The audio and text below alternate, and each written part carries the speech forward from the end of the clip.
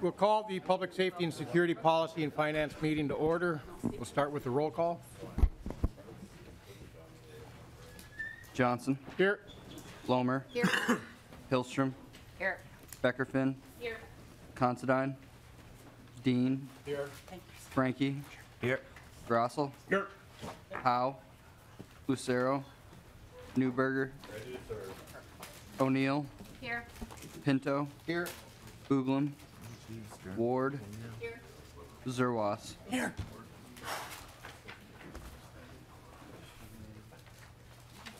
Representative Newberger, have you had a chance to review the minutes?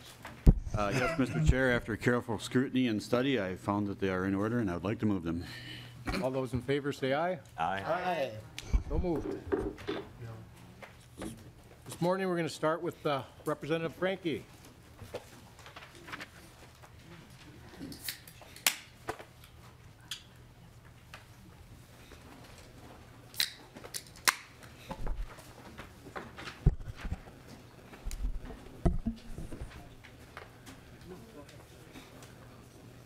Representative Frank, do you wish to move your bill to be laid over for possible inclusion? Yes, Mr. Chair, I'd like to move my bill number 2932, and have it laid over for possible inclusion. Please go ahead. Thank you, Mr. Chair. Members, House File 2932 is a bill which would expand the crimes of criminal vehicular homicide and criminal vehicular operation that applies to cases where drivers operate a motor vehicle in a negligent manner while operating a cell phone or other electronic device in a manner without the use of a hands-free setting and causes death or bodily harm to another. I would like to start off by saying I appreciate, Chair, you allowing this bill to move forward, and everybody for listening. We went through and heard on Tuesday a lot of the where's, why's, and how's, so I did not want to rehash a lot of that. We all know a lot of the information that's out there and about the, I would say, epidemic we're having with distracted driving. I will just move forward with testimony and my testifiers. I have with me today Ryan Verdick, whose wife was tragically killed in a distracted driving accident, and Kathy Keena, Dakota County Prosecutor's Office. So with that, I would like to ask Ryan to come up and present his story to let you know how this bill would help and how distracted driving impacted his life.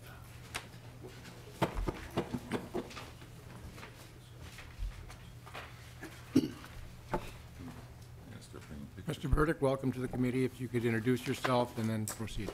Thank you, Mr. Chairman. My name is Ryan Verdeck. And I'm here today, Mr. Chairman and fellow members, because on April 26, 2015, I was forced into life as a single dad with 2 young daughters. My wife, Penny, was riding her bike, doing what she loved to do. She was getting herself ready for triathlon season. She loved to race.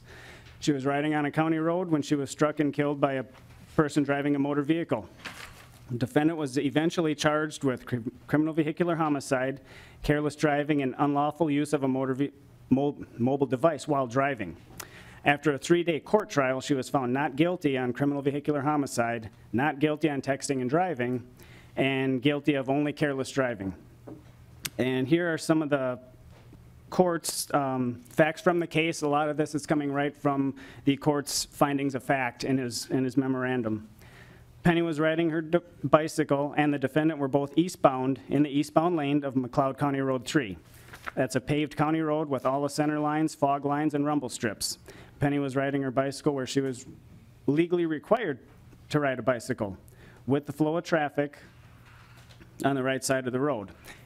Even after me telling her for years, ride against traffic. There's a lot of drivers out there that don't see you. They're distracted. You can see them, you can avoid them, but it's the law. And Penny followed the law, so she was eastbound in the eastbound lane. At 3:57:13 in the afternoon, both Penny and the defendant were eastbound. The defendant's phone registered previously received text messages as being read. That means they popped up on the screen. This is based on a forensic analysis by the Minnesota Bureau of Criminal Apprehension. These messages don't just pop up on the screen by magic. The phone has to be manipulated to show as read. They had showed as received earlier. They showed as read at that time. The defendant's phone was locked and could only be unlocked by either a passcode on the phone or her thumbprint.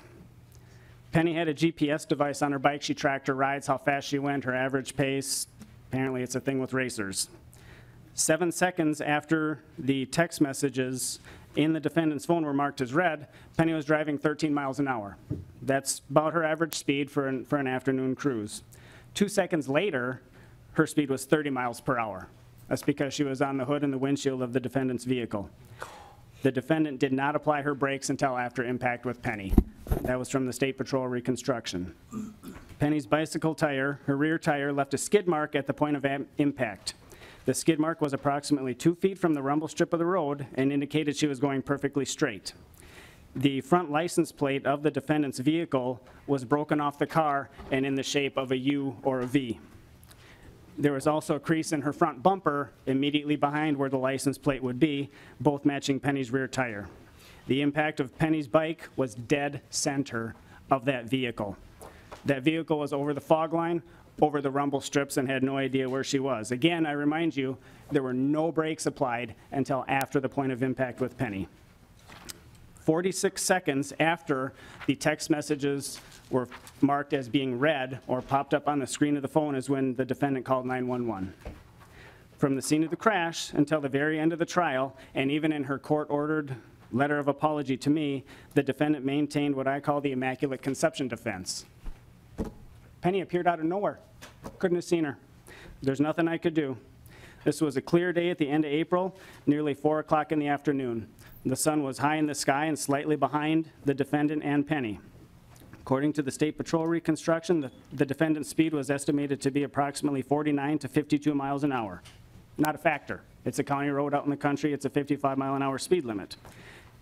From the top of a very small incline on that road to the point of impact, the defendant had a quarter of a mile, approximately 1,320 feet, and a minimum of 17 seconds of clear, unobstructed visibility before striking and killing Penny. Again, no brakes were applied until after the point of impact. There were no obstructions. This is late April. There were no crops in the field. There were no grass, no weeds, or no other vegetation growing along the road. Penny just magically appeared out of nowhere. During trial, the defendant was able to convince the court that she didn't actually read the text messages. She said she unlocked her phone to change a Pandora station, which is a web-based internet radio station she was listening to by a Bluetooth speaker on the passenger seat of her vehicle. So she said, nope, the last thing I did before I left my home was send a text message. So when I unlocked my phone to change my Pandora station, the text messages showed up on my screen, and that's why they were shown read. Okay, but still by her own admittance, she accessed her phone. But because it wasn't proven beyond a reasonable doubt that she sent, received, or composed a text message, she was found not guilty of both the vehicular homicide and the texting and driving, found guilty only of careless driving. She got 30 days in jail, minimal restitution, no fine, and a misdemeanor conviction. Our family's goal through this whole process has been to try and make sure that we don't add to these people sitting behind me holding these pictures. We don't want somebody else to go through this. Nobody decided to put their phone down because of this conviction, because of 30 days in jail and a misdemeanor conviction. Behavior stays the same. I still see it on the news quite often. We were insulted, and me and Penny's family were disappointed in the system. Had the defendant been intoxicated by alcohol or a controlled substance, statute would apply. But the way the statute was written, the judge felt that she was not guilty of it, again, as written. There's no accountability when it comes to distracted driving when you hurt or kill an innocent person the way things are currently set up. This needs to change. Behavior needs to change, and part of this is punishment. In today's society, we can't change behavior without at least a threat of punishment. I'm hoping that today's distracted driving was my seatbelt. When I grew up, when I first got my license, nobody could wear seatbelts. Nobody wore seatbelts. Through increased enforcement, increased education, more penalties, that's when seatbelt law became a primary offense. Who gets in a car without putting a seatbelt on now? Not many people. I want distracted driving to get that way too. I want people to put their seatbelt on and put their phone away.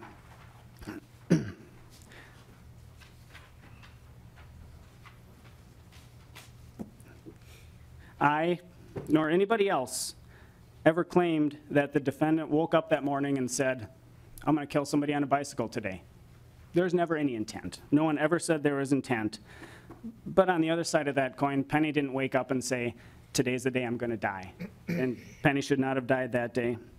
Many decisions were made by the driver of that car, and those decisions had serious consequences for myself, my children, and our family, but not the driver. Killing somebody in this manner with the facts that I had given you is unfathomable that it wasn't a felony offense. Would prison time have been appropriate in this case? No, I don't believe it would have been. Would more than a misdemeanor conviction and 30 days in jail have been appropriate? Our family very thoroughly believes so. I don't believe it's appropriate for every case of death or great bodily harm, but we need to change the laws. We need to hold the people accountable. People are losing their lives. Prosecutors don't have the tools they need to bring these charges for proper resolution. We lost our mom, our wife, our daughter, our sister, our aunt, and our friend. The list is endless. A misdemeanor conviction and 30 days in jail is not a punishment that fits the crime. It's time today's laws and punishments try to catch up with today's technology. It's a race we'll probably never win. Technology advances far too fast, but we have to make an attempt. I see distracted driving nearly every day on the road. I drive about 3,000 miles a month for my job at work. I see it every day. I see it almost every day on the news. And sadly, punishment is always similar, very negligible. It's time that being under the influence of a mobile device has consequences similar to being under the influence of alcohol or a controlled substance. The consequences for the victims are the same. The consequences for the defendant should also be the same. Priorities need to change, and people need to be accountable. Thank you, Mr. Chairman and fellow members. Representative Becker-Finn. Thank you, Mr. Chair, and thank you, Representative Franke, for bringing this bill forward, and thank you for your testimony. And I'm sorry that this has happened so many times that I honestly can't remember. Was yours the case where she was pulling your children in the bike trailer? No, Okay. that was about a year, less than a year prior to ours. And I bring that up because it's clearly not a single incident. This is Correct. a trend that's happening because of behaviors people are choosing to take. Correct. And I commend you for sharing your story because I'm sure it was difficult to do that and to talk about it because it really is a terrible thing. And I'm also a mom who pulls a bike trailer, and I think about your wife and the other people who have been killed in the similar way every time I go somewhere with my kids. I have a 7-year-old who recently learned to ride his bike, and I have to teach him to walk his bike so we're against traffic until we get to a place where we don't have to worry about people looking at their phones. And I had to convince a 9-year-old to ride her bike again. She would not ride her bike even in town. We live in the country, and they home-based at grandma's house in town so they could go swimming and go to their friends, and she walked everywhere for the longest time. She didn't want to get on her bike again because she was scared to death. Thank you. Thank you for sharing your story. Thank you. And thank you everyone for being here. It's definitely an important issue. So Thank you. Kathy Kina.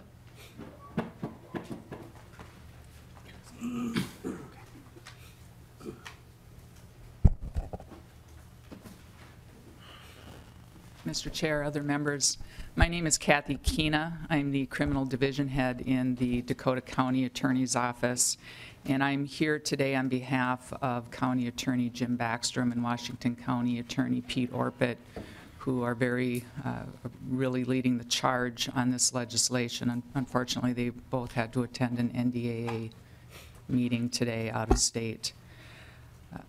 I don't know that I can say anything more eloquently than what you've just heard from Mr. Burdick on the frustrations that prosecutors face in these cases. This bill will fill a gap. it will allow prosecutors to treat this type of negligent driving the same as someone driving under the influence of controlled substances or alcohol. And I really appreciated Mr. Burdick's comparison of driving under the use of a cell phone. And it's not just cell phones, it's other electronic devices as well, in such things as laptops, iPads, things of that nature. And I do want to note that this legislation is supported by the Minnesota County Attorneys Association. And I know you've heard a lot with the hands-free legislation and the numbers and whatnot, but I think it bears worth repeating, because this type of behavior, distracted driving, poses a significant threat to public safety. During daylight hours, approximately 660,000 drivers use their cell phones while driving. This creates a significant potential for death and injuries on our roads, and research bears this out. Studies have shown the overall crash risk increased 3.6 times over model driving when a driver uses a handheld device. According to the National Highway Traffic Safety Administration, in 2015 alone, 3,477 people were killed and 391,000 were injured in motor vehicle crashes involving distracted drivers. In Minnesota, in that same year, 2015, there were 411 traffic deaths on our roadways. 74 were caused by distracted driving, compared to 95 caused by alcohol impairment. Under current Minnesota law, a person who drives a motor vehicle in a negligent manner while using a cell phone or other electronic device and who kills or seriously injures another person may only be charged with a misdemeanor careless driving or potentially a gross misdemeanor reckless driving. Utilizing the gross negligence provision in the current criminal vehicular homicide and operation statutes is not an option in cases where the only activity that we have is somebody utilizing a cell phone or an electronic device. The reason being is because gross negligence is defined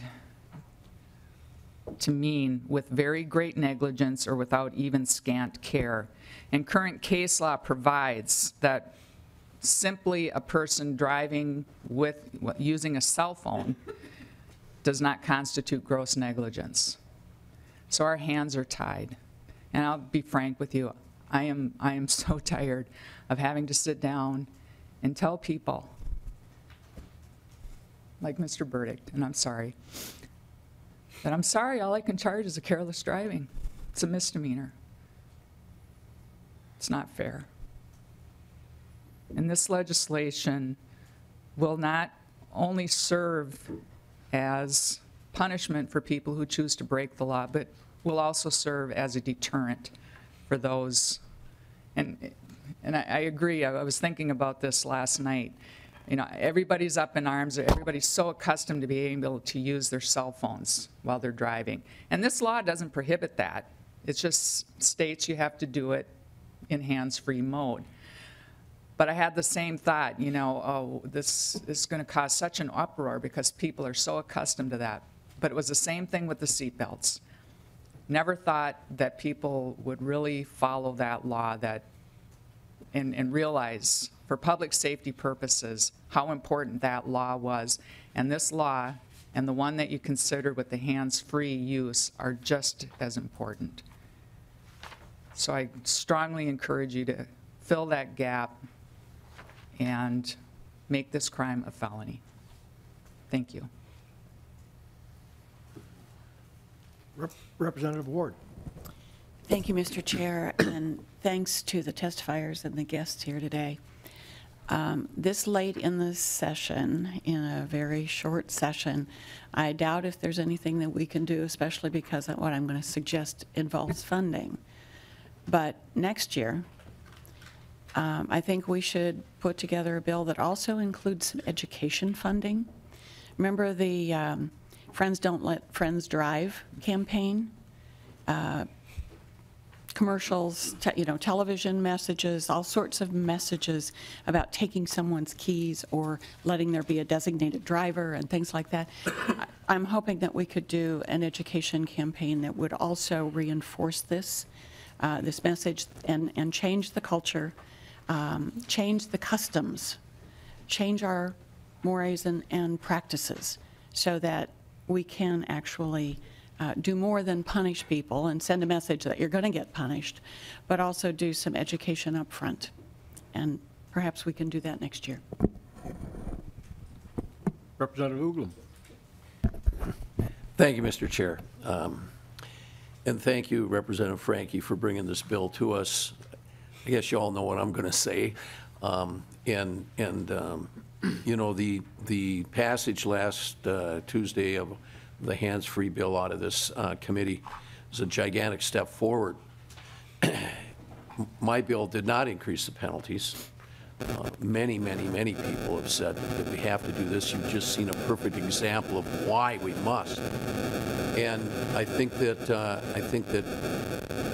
Representative Franke has said this before. The laws have to catch up with the crime, and this is a perfect example, and it's only one. It's only one example of all the people that have been injured by distracted driving, and the system is broken. The system is broken right now in terms of the penalties involved, and it's going to be a long haul. It's going to be a long haul for people to understand that using a cell phone in a negligent manner is just like DUI. It's going to be a long haul for us to change people's perceptions about this, because we're married to these things. And this is a very good step also in this direction. So obviously I support Representative Franke and the community, and I hope that this committee will see their way fit to pass this bill on, and let's get it to the floor and get things done and save lives. Thank you. Representative Franke, did you have? Representative Considine. Thank you, Mr. Chair, and thank you, Representative Franke, for bringing it forward. Anytime somebody's breaking the law and they kill somebody, there should be consequences. I'm really sorry for your loss. I wish I would have gotten 30 days jail for my brother. The guy that killed him got 30 days home arrest. Thank you for bringing this forward. Representative Pinto. Thank you, Mr. Chair, and thank you, Mr. Verdict, for sharing your experience and the folks who are here, and for Assistant County Attorney Keene. It takes a lot to, I'm sure as a seasoned prosecutor, you've handled a lot of cases, and to have the emotion come through is really powerful. It's important to me as we adjust penalties and are creating crimes as to how they fit into the broader statutory scheme. And I guess I just want to point out to folks, and Representative Franke, thank you so much for bringing this forward. Just to point out that this really has been a gap, because as our state, we say if you cause a death when you're grossly negligent, which is a pretty high standard, there's a particular penalty. Same penalty if you're negligent while you're drinking, you have alcohol involved. And this is simply a statement that this kind of behavior is equivalent to those other kinds of behavior, which of course it is. So thank you so much to Representative Franke and to the testifiers for helping us to close that gap, to say if you have that kind of behavior, it's the same kind of thing. And I think that as we have that statement, that goes a long way towards the education Representative Ward was referring to, and says as a state that similar behavior is going to have similar consequences, and certainly it should in this case. So thank you very much. Representative Hillstrom. Thank you, Mr. Chair. And actually, this question is for you, Mr. Chair. So the motion is to lay it over for possible inclusion in an omnibus bill. I see that it has a fiscal note. So, Mr. Chair, do you anticipate that we are going to see an omnibus bill that has a budget target? Representative Hillstrom, I'm hoping so. Okay.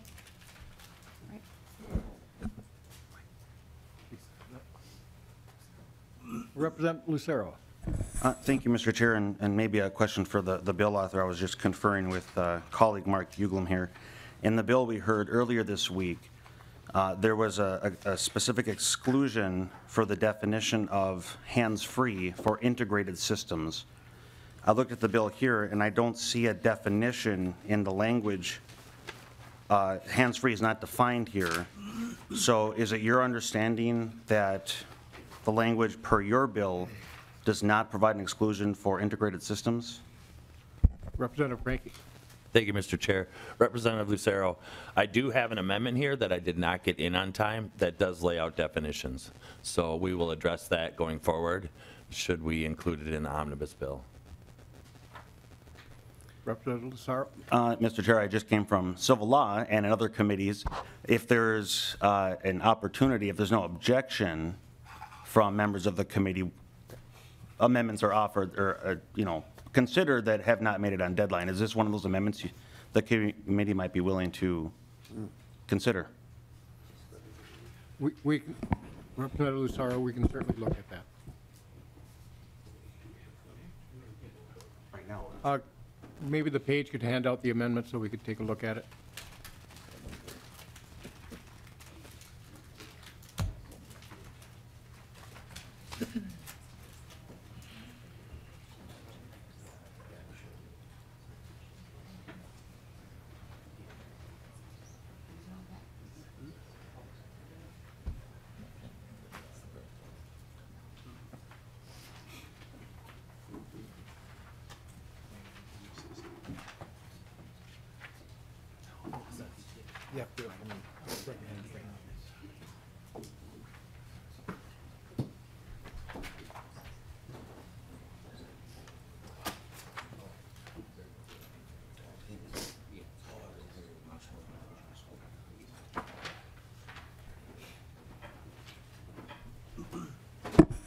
Mr. Chair. Representative Lucero. Thank you. I was not aware that the motion was to lay over. Yep. I thought we were moving it on somewhere. So since we're laying it over, I think that there's an opportunity to consider this Okay, thank later. Anyone else? Any testimony from the public?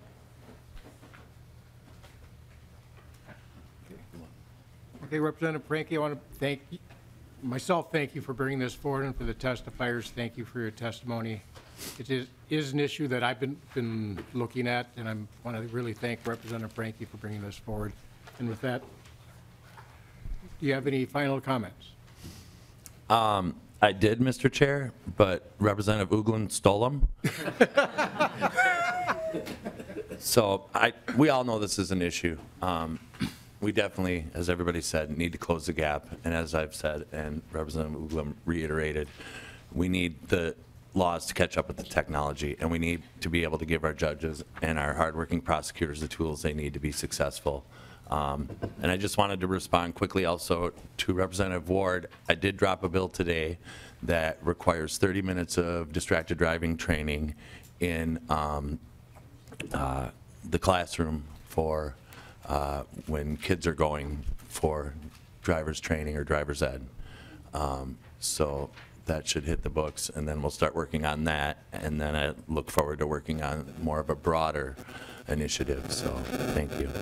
So with that, thank you, Mr. Chair. Thank you, members, for hearing this. Representative Franke, just so you're aware, my son just finished driver's ed, and they do about a 1 hour block on that already. That's good. So with that, we will lay the bill over. Thank you, Mr. Chair. Thank you, members. Thank you.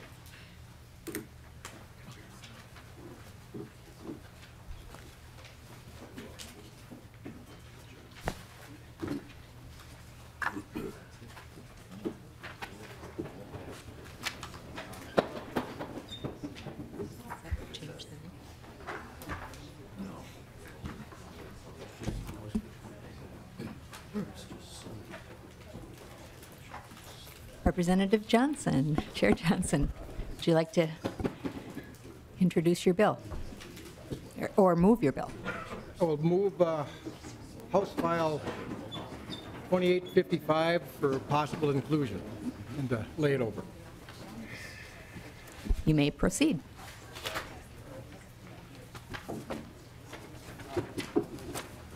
Members, House File 2855 deals with a situation that occurred after the previous biennium. Many of you know the former chair, Representative Cornish, worked very hard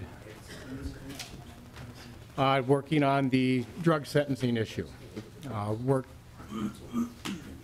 Yet was able to work with all the stakeholders on that, put it all together, and came to an agreement that not everybody alike, but they all agreed that of how to proceed from there.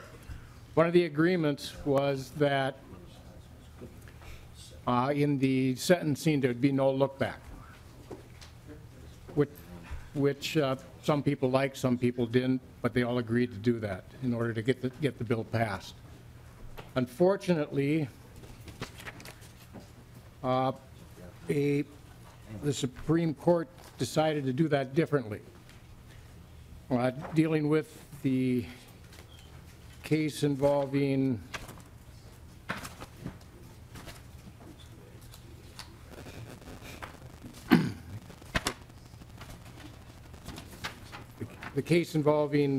applied the state versus Kirby, or the Amelioration doctrine, which instead of looking at the intent of what the legislation that was passed, and it was talked about in committee that there was not going backwards. So this bill basically just clarifies that unless the legislature specifies that this doctrine applies, it would not go forward. And that is the extent of the bill. Just to clarify what the legislature intent is in these situations. Thank you, Chair Johnson. Do you have any testifiers? I do not bring any testifiers with. Any member questions? Representative Considine? Thank you, Madam Chair. So if you're arrested one day, you're treated one way. If you're arrested the next day, you'll be treated a different way.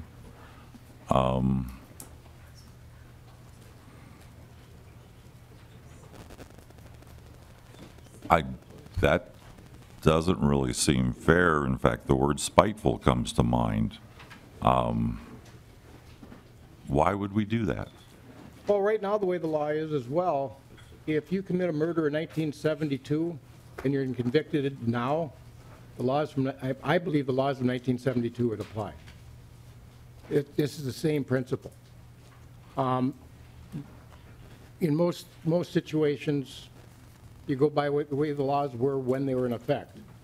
And the legislature, when we dealt with the drug sentencing reform, this was an issue that was talked about a lot. Trying to figure out how to work it out so everybody could agree on things. And this was what the intent of the legislation was. The Supreme Court, they generally look at the intent of the law, and this time of what the intent of the legislature was, and this time they did not apply what the intent of what we planned to do was. So what this bill does, if we want to go back and apply this doctrine, we just have to make sure we spell that out in the legislation when we pass it. Follow-up? Representative Considine? Madam Chair, again, I'm really struggling with this because, again, the intent was to upgrade the law and make it better, and if we actually did that, then that's what we should be applying, not going back to something that we thought was inferior. I'm really struggling with why we'd want to do this. No, I guess I don't really have a question. Thank you. Thank you. Chair Johnson? Representative Considine, I agree. If we, with this, what this does is if the legislature agrees it should go backwards, we just say that it applies. If we decide that we agree it does not, we don't put that in the bill. That's the way, during that drug sentencing Reform Act, the intent of the legislation when it was passed by both houses was that it did not go backwards. the court said different and did not follow the intent of the legislature. I'm just going to take a 2-second break here to recognize we have 10th, 11th, and 12th grade students from Minnetonka High School here today with us. They're participating in the Capitol Historic Sites Voice of the People, Your Role in Minnesota Government Tour and Educational Program. So welcome to our committee.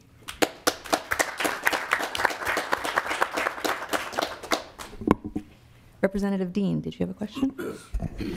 Thank you, Madam Chair, and Chair Johnson. So I think I'm really clear on what you're trying to do here, because there are these cases that are sort of in the middle, and you're trying to clarify that what we, you can say adopted or accepted, because I think in the end, didn't we not just not act, which made then the sentencing guidelines go into effect? No, we did act affirmatively? Okay. So those cases that were sort of in the middle, and we have this one case that an individual appealed. I don't know if it was after the fact, after we passed it, but clearly there was an attempt there. The thing that struck me about our conversation during the sentencing guidelines was there's been research done on these, in that individuals that moving forward have the lesser sentence recidivate at a certain rate.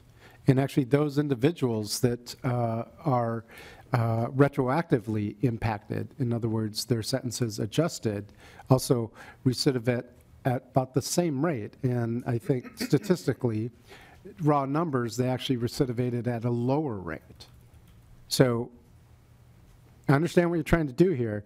I just think that one of the things we should be considering when it comes to our sentencing guidelines around drug offenses is I think we should consider looking at what happens if we do this retroactively, because I don't think it increases the harm on the public as a result of it. But I actually think it actually sort of helps our system, and in many ways maybe even help those current individuals that are incarcerated under our old guidelines. So just a comment. I understand what you're trying to do here, but I just want to get that on the record, that when we received that testimony, it was clear that there was no additional harm that was being done by making this retroactive. Chair Johnson? Representative Dean, I agree with some of the things you're saying, but I'm not dealing with the drug sentencing guidelines. I'm dealing to make sure that the courts interpret our intent, not what, or to make sure that the courts do what we've specified in law. Yeah, I agree. Representative Pinto. Thank you, Madam Chair. So I just want to first make sure that I'm clear about how this would work, because as I look at State v. Kirby in the commentary, it seems like offenses that occur on a certain date are charged and receive a conviction based on the law on that date. And State v. Kirby and everything didn't change that. What it changed, my understanding is, I guess maybe House Research can confirm, is the presumptive guideline sentence that applies to those convictions. Maybe I could first just get that confirmed from House Research. Mr. Johnson. Madam Chair, Representative Pinto and members, that's essentially correct. Effectively, if somebody commits an offense on, say, January 1, 2014, at that time, that person is subject to all the penalties that are in law on January 1, 2014. If the law then changes on January 1, 2015, if that person's case is completely final and they've been sentenced, then there's no change unless the legislature specifically says that the new change is retroactive. If they do not say that the change is retroactive and the person's case is not done, it's still on appeal, the amelioration doctrine would apply, and under that case, that person would receive the benefit of the reduced criminal penalties, whether they be penalties or sentencing guideline presumptions. Representative Pinto. Thank you, Madam Chair. So so to confirm then, we enact statutes that establish crimes, and absolutely those statutes apply based on the date that the crime was committed, and this hasn't changed any of that. Before the sentencing guidelines, judges could then decide what the sentence was based on the scheme that we'd established, and now we've got the sentencing guidelines. that then control that, and so this is relating to that. I guess the challenge that I'm having with this is that this doctrine has been in place at least since the 60s as it is, and I understand the frustration with a particular situation, but in the law we talk about bad facts make bad law. If we're frustrated with this particular situation, we've got a pretty substantial change to kind of the underlying scheme of how our state's infrastructure works here. I suspect that in some form, this paragraph that we're looking at that would be amended goes back probably decades and even back in some form back to the English common law, so a couple hundred years. So I guess I'm really reluctant to add in this kind of exception without being really, really sure that we know we want that to work that way, because these were initially established to protect the civil liberties of all of us. And so I want to make sure we're really clear that it's not the case that we said that that certain controlled substance crimes should result in a certain kind of felony or gross misdemeanor or whatever it is, and the courts then change that. Actually, no, that's all solid. It's just a matter of what is the presumptive sentence that somebody gets, which again, as of a couple decades ago, was decided by judges anyway. And so the courts have read the common law, the way that things worked, and have said that in some cases we should be looking back, or looking, pardon me, forward to the sentence. So, Mr. Chair, I understand what you're trying to accomplish here, and I understand that it comes out of a negotiation that some of us were a part of it and some of us were not. But when I'm looking at this right now, I'm really reluctant to make changes to some pretty fundamental bedrock principles without kind of a broader sense of how this fits into our scheme. Thank you, Madam Chair and Mr. Chair.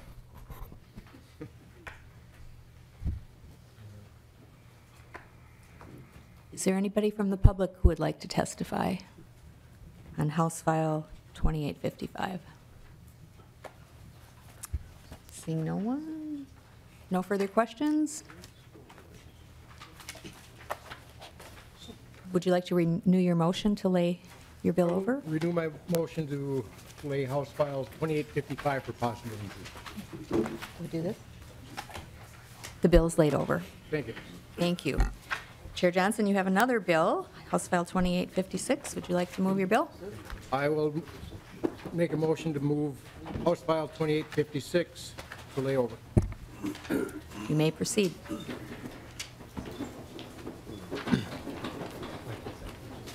House File 2856 deals with increasing some of the,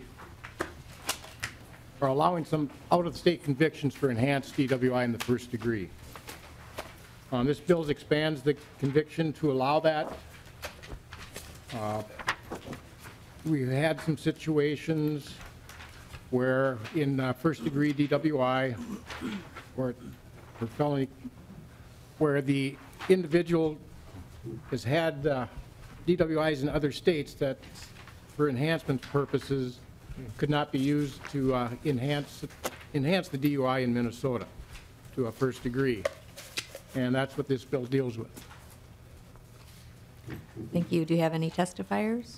I do not have any testifiers with me. Any questions? Representative Hillstrom.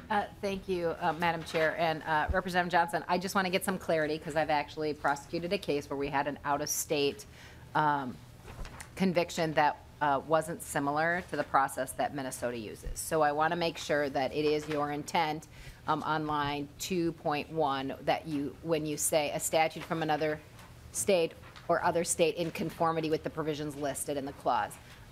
There are some states that treat the first DUI as a civil penalty rather than a criminal penalty. Those states would not be in conformity with Minnesota law. Is that correct? That is correct. Okay, thank you. Oh, Representative Becker-Finn. Thank you, Madam Chair. So one question I have, so the way this is written, it doesn't look like this would apply to tribal court convictions, and I wonder if that was taken into account or maybe just forgotten, but that might be something to look into since we typically, for example, in domestic violence convictions, we would look at other governments such as tribal courts. So just, I guess, a comment and suggestion to consider that. I will consider that. Any further questions? Anybody from the public who would like to testify?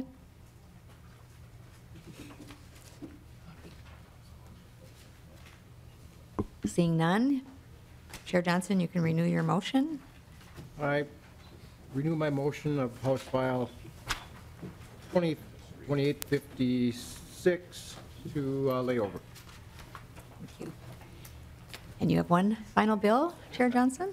Yes, I do have one final bill, House File 2857. I move that House File 2857 be laid over. You may proceed. Members, House File 2857 deals with blue lights on tow trucks, but it limits the use of the blue lights on tow trucks to towing companies that have an agreement with a local unit of government. Back prior to 2012, before 169B was enacted, tow trucks were in the dealings with tow trucks and laws were in Chapter 169. A friend of mine, who I've known for many years, even before he owned a towing company, I was in the process of building a new tow truck, and he saw the advantages and the safety that the blue lights provide on tow trucks or on emergency vehicles. And since they're working alongside the highway quite a bit and working with law enforcement, he asked me if I could find any statutes that dealt with it and to help him look through the statutes. In looking at that, because we found a statute that dealt with blue lights, and tow trucks were included at that time. So we made a copy of the statute, sent it down to the company that was building his new tow truck, because they would not put it on, any blue lights on, unless it was authorized by statute. And he had his tow truck built with the blue lights following Minnesota statute. When 169B was done, I believe it was inadvertently missed, because when they do the statutes, they always, at the end of it, they always says go back and remove the towing stuff. In this particular instance, it'd be removing tow trucks and tow stuff out of the 169 statutes. And that I believe is when the tow truck was removed from that statute.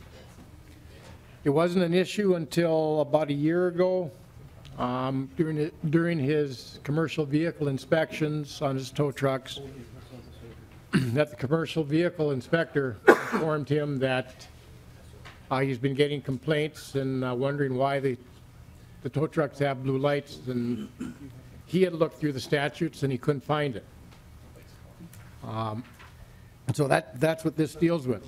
The reason I'm in favor of the blue lights on the tow trucks is the fact that they're safer. They cut through the snow, they cut through the fog a lot better. These tow operators, especially in greater Minnesota, help law enforcement a lot. In fact, I've used the tow operators to block a highway down and shut it down so we could land a helicopter at a crash, because we're that short-handed of people working the scene. The reason I included that they had to have a working agreement or written agreement or contract with a local unit of government is to make sure that they're working with the departments. Some of these, and I want to make sure that they're a reputable towing company, because if they're not a real good, reputable company, they will not have an agreement, especially in greater Minnesota, where it's much more needed than some areas of the state. I do have an amendment for this bill. I would like to move that bill forward at this time. It was at the request of the Transportation Committee to make more clarification as to where who could use and how they can use the blue lights.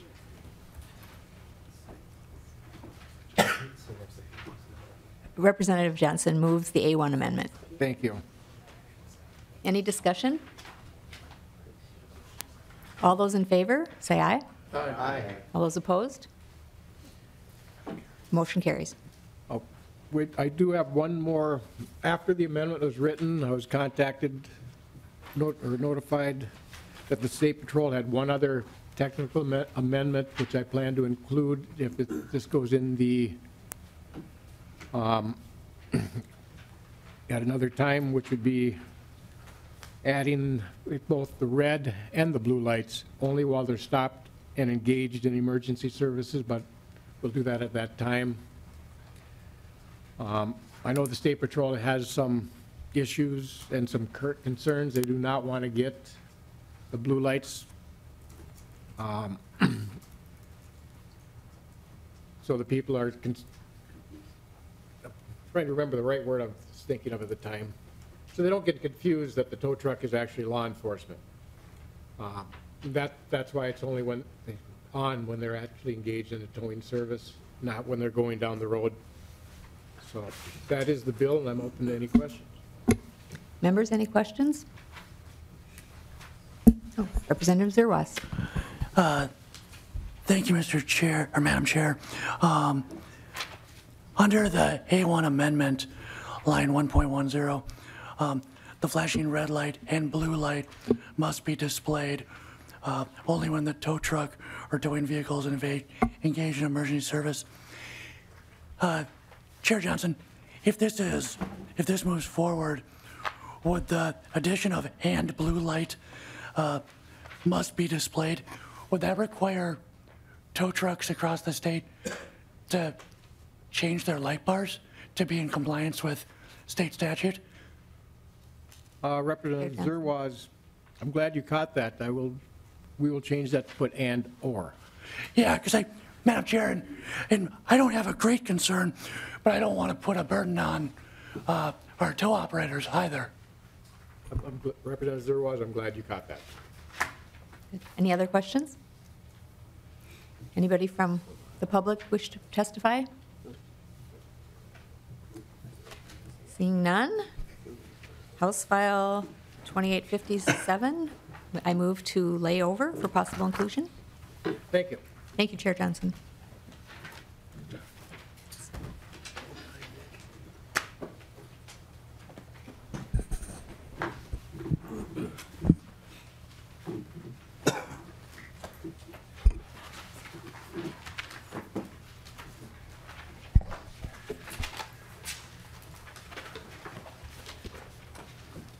Members, next we have House File 390 with Representative Zerwas.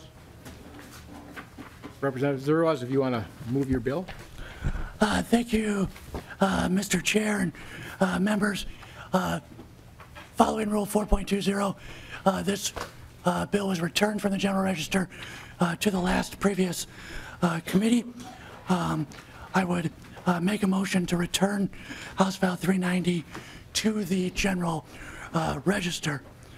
Mr. Chair, members, House File 390 is the freeway, airport, and light rail transit obstruction bill. And Mr. Chair, I do have a DE1 amendment. The amendment is the language that we had in our omnibus bill, and it conforms to Senate language. I would like to make a motion to adopt the DE1. Representative Hillstrom. Thank you, Mr. Chair. If the DE amendment is different language, has there ever been public testimony on this language, or it doesn't really comply with the rules of it's as it was passed out? So that's just the question of, was there ever public testimony on the language in the DE1 amendment?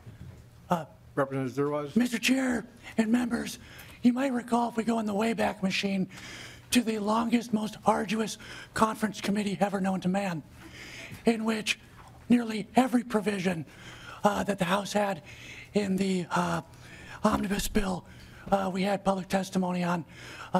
This provision was included in that language, and there was an opportunity for testimony. Representative Dean. So, Mr. Chair and Representative Zerwas, so the House language in this DE, there was debate, but the Senate language, there was no public testimony in this body on that. So I would say that I think we need to have public testimony on this. I know it would cause a problem and it would, create some difficulties, but clearly we have a different bill in front of us than when we took public testimony.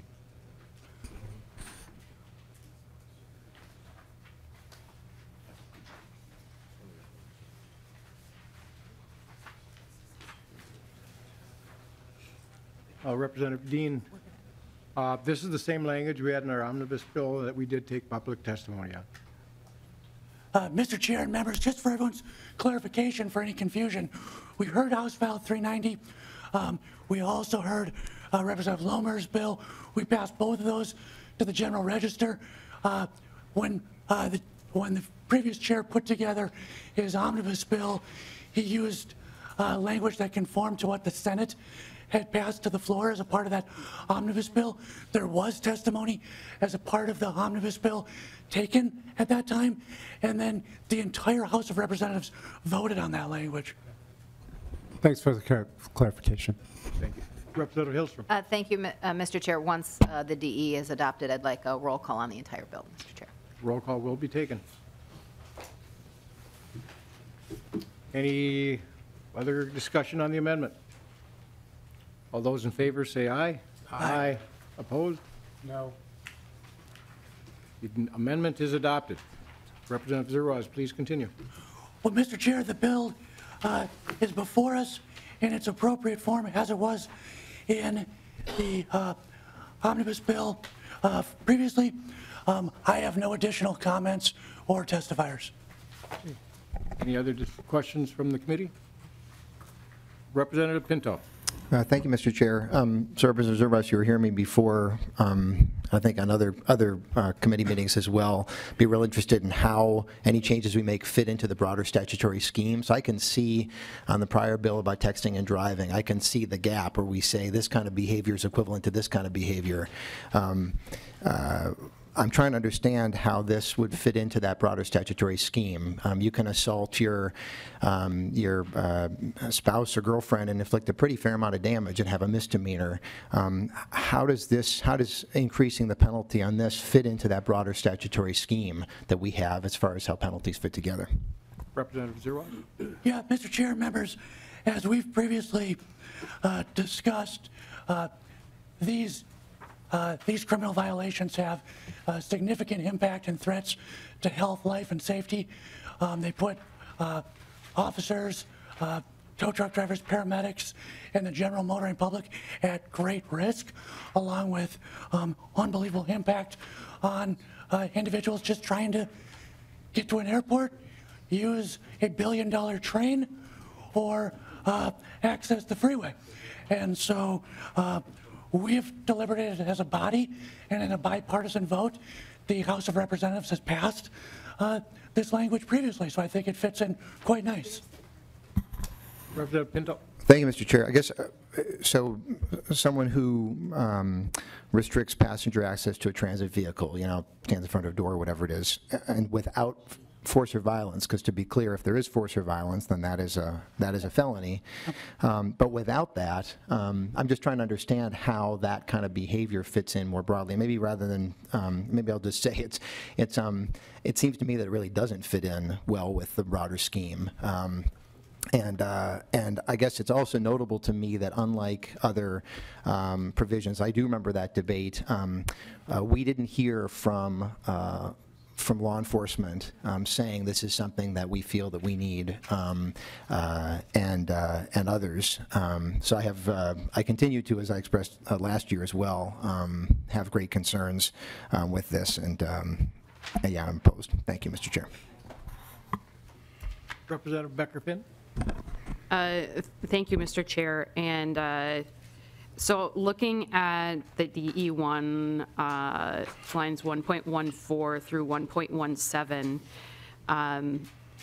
going to get really specific here, but I think it's worth noting it's a little confusing where the ors and the commas are. So if you look at the last 1.16 to 1.17, or otherwise disrupt traffic, it sounds like the intent is that it would be it's your intent that it would be a gross misdemeanor for a person to, 1, interfere with or obstruct traffic that is entering, exiting, or on a freeway, or 2, entering, exiting, or on a public roadway. And the way this is currently written, it's a little unclear to me whether there's also or 3, otherwise disrupt traffic, which would be obviously, I think, a lot broader than the other 2 incidents I think that you're trying to refer to. Could you speak a little bit to that? I mean, I'm hoping that you're following. It's the law review where the commas are really does matter type of thinking, but I think it's a little confusing as written. Representative Zerwas? Yeah, Mr. Chair, members, Representative Becker-Finn, I think if you read the entire sentence, it's a gross misdemeanor for a person to interfere with or obstruct traffic that is entering, exiting, or on a freeway, or entering or exiting, or on a public roadway within the boundaries of airport property with the intent to interfere with, obstruct, or otherwise disrupt traffic. So it also has the intent portion in there, and it's specific to roadways within the boundaries of airport property. I think it's important, if we're going to place where the comma is, that we read the entire sentence. Representative Becker-Finn? Mr. Chair, could you just remind me what the motion is for, where is this going next? This will be going to the general register. Representative Becker-Finn? Yeah, thank you, Mr. Chair. I would just suggest, I think we're actually on the same page as far as agreeing what your intent is. It's just that we need to be really clear about that so that if you really are intending to do this, that it's doing what you think it's doing without some unintended consequences that would be, I think, even further than what you seem to want. So I'd encourage you to really look at that because it's concerning.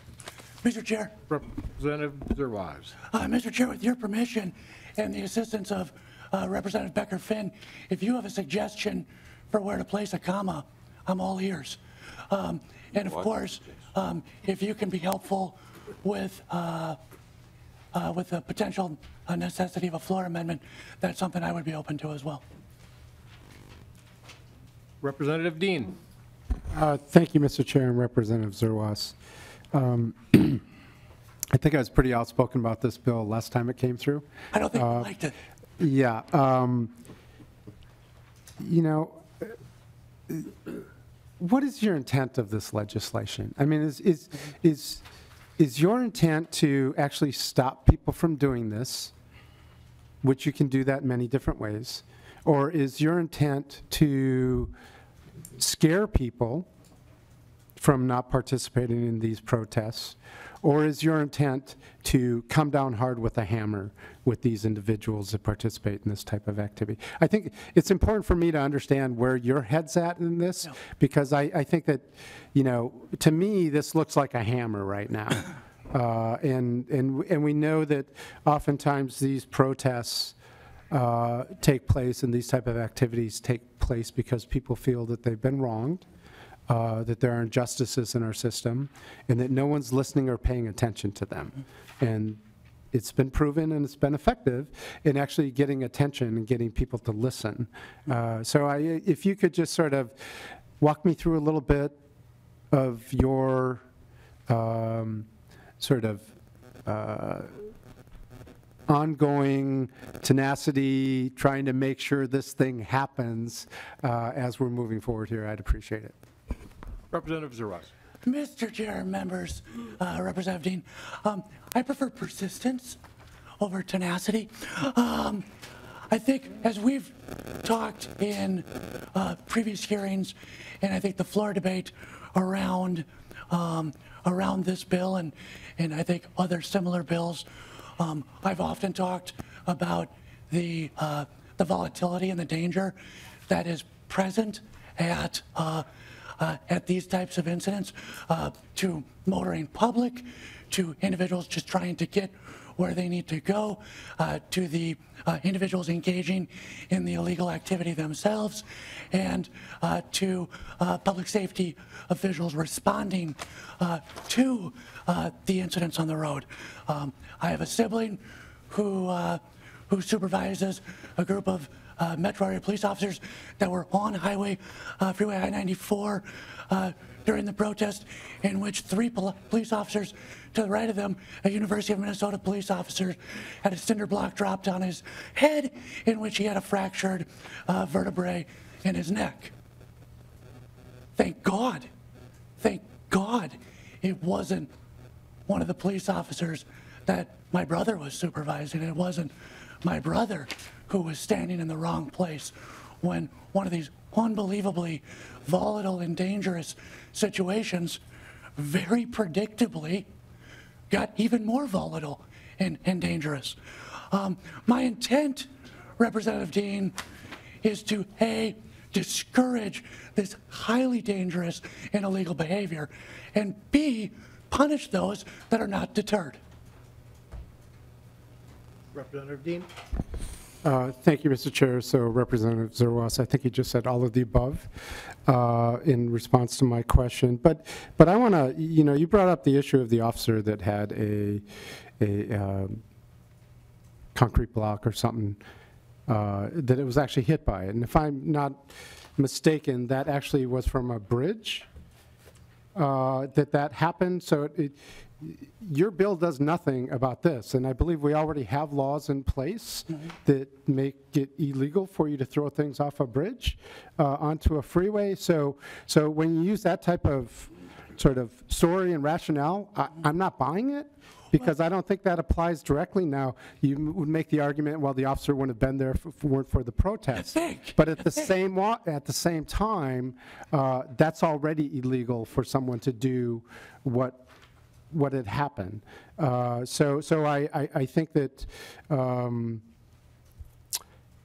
I don't think there's as much clarity in your argument as you think there is, and that's okay, because that's why we debate and discuss these things. So, I mean, I'll be voting no today. I'll probably vote no forever on bills like this. But I think I really do understand what you're trying to do here, and I wish it wasn't all of the above. I wish it was trying to create more safe environments for people, and that we create opportunities for individuals to voice their concerns for injustices that currently happen quite often. Thank you, Mr. Chair. Representative Zerwas? Chair Johnson, members, Representative Dean. No, and I think you know what I'm trying to do, and what I'm trying to do is deter as best we can this type of activity, which leads to a hazard for individuals that are compelled to respond to these types of illegal blockades and this illegal activity. And you are 100% right. If dozens and dozens of people hadn't have poured onto the freeway, if they hadn't have hurled concrete blocks down at police officers, if they hadn't hurled construction barricades and fired incendiary devices at the police, there would have been no risk to the police. You are 100% right. But unfortunately, all of that did occur. And at the end of the day, after 5 hours of verbal warnings that they were violating the law, that they were breaking the law, when they were finally arrested, the fact that they were only charged with a misdemeanor, I don't think is commensurate with the millions of dollars of cost that we've seen as a result of this lack of activity, the hundreds of police officers required to respond to these activities over the course of the last 2 years, and the inherent danger subjected to our state troopers, St. Paul police officers, Minneapolis police officers, Transit Authority officers, Bloomington police officers, City of Burnsville police officers, and the University of Minnesota Police Department, who answered a call of mutual aid to try to get a very volatile situation under control, only to have a cinder block dropped on his head. That's what I'm trying to deter, Representative Dean. Representative Becker-Finn? Thank you, Mr. Chair. And I think just to be clear for the record, obviously we don't want to see our police officers harmed, but I don't know that we ever knew exactly who did those acts, and it wasn't necessarily the protesters who were there trying to have their voices heard. My question for you, so as you know, obviously we've debated this issue for a while now, and I believe that the right to protest is a constitutional right. It's part of being an American, So I just want to be clear. So when we're talking about this constitutional right, do you believe it's okay to place restrictions on that right to protest in order to keep the public safe? Representative Zerwas. Mr. Chair, members, even with the amendment, I'd like to clarify that nothing in this bill makes something that's currently legal illegal. And so I believe that everything that is currently illegal with regards to right-of-way, public nuisance, and the disruption and dangerous impact of traffic involving the light rail trains, access to airports, or the freeway system will continue to be illegal. And because of the inherent danger involved, I think the criminal penalty for violating the already in place ordinance should be implemented. Representative Becker-Finn. Thank you, Mr. Chair. So whether legal or illegal, you're saying that it's okay to place restrictions on rights if it's in the name of public safety? Mr. Chair, members, to be clear, this is already illegal. You have no right to park your Buick across 4 lanes of I-94. If you believe you have that right, you're confused. You don't have that right. And so you do not have a right to lock arms in PVC pipes and chain yourself with a bike lock around your neck to block a train. If you think you have that right, you are confused. You don't have the right to park your car perpendicular across the entrance to the MSP terminal. If you think you have that right, you're confused. And I can point to dozens of convictions for the misdemeanor level of this crime here in the city of St. Paul in the last 18 months of proof. You don't have that right. If someone in your caucus would like to introduce a bill to allow people to block freeways, airports, and light rail trains, then you, of course, have the opportunity to introduce that bill. But today, that is illegal. Representative Becker-Finn. Thank you, Mr. Chair. And I will point out that the language of the bill does not say anything about Buicks parked in any direction. So, you know, what's in this bill is quite broader than those specific scenarios. And just a final comment, you know, you spoke to the police time and effort and, you know, the danger that in theory that an officer is putting themselves in. And I do wonder too how much police time and money has gone into addressing other things like gun violence. And, you know, if we're going to look at that as part of how we make decisions, you know, I think it's relevant in other areas as well. So thank you. Well, Mr. Chair, members, I think the danger is actual. It's not perceived. And we can point to numerous officers that were injured in handling these protests. Everything from tussles that involved sprains to incidents where officers were hospitalized or at least taken to the emergency room.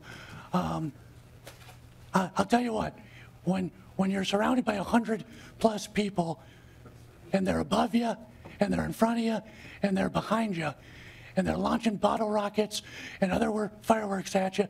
They're throwing things at you. There's not a perceived danger. There's an actual danger. Representative Hillstrom. Thank you, Mr. Chair. And Representative Zerwas, I just want to make it very clear that the DE1 amendment just isn't about freeways and it just isn't about protesters. And so if you look at subdivision 2, actually the section B, it also talks about restricting a passenger's access to a transit vehicle. So if I don't want my spouse to get on a transit, maybe we had a disagreement and I don't want him to get on the bus to go, and I stand in front of the door with my arm saying, don't get on, don't get on, don't get on, you can't go, I've now committed a gross misdemeanor under your bill. Has nothing to do with a protest, it has nothing to do with anything. When you added the language of restrict passenger access to the transit vehicle, you have now incorporated all sorts of folks that have nothing to do with protesting as well. And so we've had this conversation on the conference committee. I think your bill isn't just about protesting, and you've made it incredibly broad. And I'm not sure that folks want people who say, don't get on the bus, don't get on the bus, I don't want you to go, to be guilty of a gross misdemeanor as well. So pretty broad bill, and I'm a no. Mr. Chair. Representative Zerwas. Representative Hillstrom, members, I would agree with you 100%. This is not a protest bill. This is a public safety bill. I have not crafted this in any way to target individuals or activities. I want to provide a safe environment for motoring public. Representative Uglum. Thank you, Mr. Chair. Members, we've debated this last year and seen all sides of the issue and everything else. But I can tell you that countless members of my constituency have said, this is a public safety bill. What about the ambulance that's delivering someone to the hospital that can't make it? What about the police officers that have to go someplace that can't make it down the freeway? And all the numerous other situations that can occur because of public safety. And Representative Dean, I think you and I grew up about the same time, and protests in the 60s, 70s, and all of that. I mean, that's part of America, and it's something that's ingrained in our culture. It happens every day and everything else. But when I look at this, I look at it and I say, there's lots of places to go and protest. And when it is endangering public safety, then we have a right, and I think we have an incumbent duty upon ourselves to take a look at this and look at it in view of public safety and act accordingly. I don't think that Representative Zerwas is against any kind of protests and things like that. The public has to be heard. And we know that the public changes perceptions because of this, and that's very important. But public safety, the mother that's being taken to the hospital in the ambulance, or even the public safety of our police officers and firefighters and things has to be taken into consideration. That's why I'm going to vote for this. And I realize that it has consequences for some of these events that have taken place, but we need to really look out for the general public on this. So thank you, Representative Zerwas, for bringing this bill forward. And it's controversial. It's controversial, and it's going to be controversial, but I think we'll get through it. Thank you. Representative Powell. Thank you, Mr. Chair. And Representative Uglum, I disagree. It's not controversial for me. It's very personal for me, because the day this went on, my daughter was trying to fly into the airport. She flew into Terminal 1, and she couldn't get to me because of the protesters. So I told her to take that tram, take the light rail over to Terminal 2. I'd meet her in Terminal 2. I drove over to Terminal 2. She had to get escorted through the protesters to get to the train, to get to the light rail. When she got off the light rail in Terminal 2, she was met with protesters again. She had to get escorted through them. By the time she got to my vehicle, she was in tears. She actually broke down and cried when she got in my vehicle. You do not have the right to terrorize someone, and that's what I call it. They terrorized my daughter. So it isn't controversial for me. It's very personal for me, and you do not have the right to terrorize anyone. Protest all you want. We had protesting students just the other day, fine and dandy. None of that happened, but you don't have the right to terrorize anyone, and that's why I support this bill. Representative Pinto. Thank you, Mr. Chair. And I agree with Representative Hillstrom that this is a really broad bill, but the one area that it doesn't apply to is violent conduct. So I think it's really, really important to recognize, and you talk about Molotov cocktails and blocks being thrown and various things, that conduct is not encompassed by this bill, and so much of the rhetoric is focused on that. And we need to recognize that what we're talking about is interference, and some of the comments have pointed that out. We can discuss how that falls in the statutory scheme, but when we keep on making the reference to the violent conduct, that's an indication to me of the hollowness of the underlying arguments, that we keep on having to go to this area that is not in fact covered by this bill at all. We talk about how the public has a right to be heard, but it is noteworthy to me that we've heard from the public so much in testimony is the concerns of this bill. The recognizing that, as you say, Representative Zerwas, it's true this doesn't make any conduct that's currently legal illegal. What it simply does is bring down the hammer even harder on conduct that is unlawful. And I think we really want to be recognizing that when you mentioned the city of St. Paul, that there's these offenses that occurred in the city of St. Paul, I don't hear folks from there, I don't hear the city attorney who charged those offenses say, we really would have liked to charge a higher offense, the St. Paul City Council coming. So Representative Zerwas, I oppose this bill. I think that it is, it's clear that because of the rhetoric all around it that is aimed at something different than what the bill actually describes as broad as the bill is. So I do oppose it. Thank you. Anybody else? Representative Considine. Thank you, Mr. Chair. Mid-60s, Dr. King went to Chicago, and Richard Daley, good Democrat that he was, welcomed him with open arms, took him downtown on the weekends. They had march after march until Dr. King realized that there wasn't anybody downtown during that time period, and that Daley was pulling the wool over his eyes doing this. And it wasn't until he broke out and went into the neighborhoods that he got their attention, which led to a break between the two of them. Yes, there are places you can protest, but until you get the people's attention, it doesn't do a bit of good, is what the bottom line was in Chicago. So yeah, you can protest, but until you start ticking people off, it doesn't really work. The arguments and the language that you have here looks remarkably similar to what the governor of Alabama said when he started marching in Selma. Yes, they are blocking the highway, they're blocking the bridge, it's illegal, we are putting police at risk. Sometimes when you're protesting, you do break the law, you do put people at risk, but that's also how you get people's attention. And yes, law enforcement, near and dear to my heart, worked with them for 30 years. But if you're going to shake things up and you're going to get some changes, that's how you do it. You don't get it by walking in downtown Chicago when there's nobody there. And this bill is designed, as far as I'm concerned, to try to curb protests. You might not call it a protest bill, but that's what it's designed to do. So I really can't get behind it. Thank you.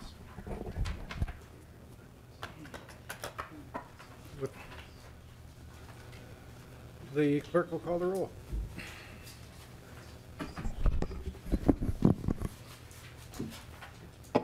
Johnson, Yes. Lomer, Yes. Hillstrom, No. Beckerfin, No. Considine, No. Dean, No. Franke, Grossel, Yes. Howe, Aye. Lucero, Yes. Newberger, Aye. O'Neill, Yes. Pinto, No. Uglum, Yes. Ward, No. Zerwas. Yes.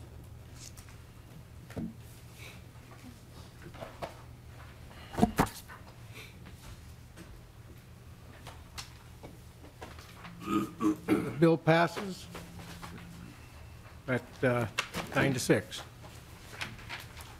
Thank you, Representative Zerwas. This bill is now on its way to the General Register. And with that, we will be adjourned till Tuesday, 10:15.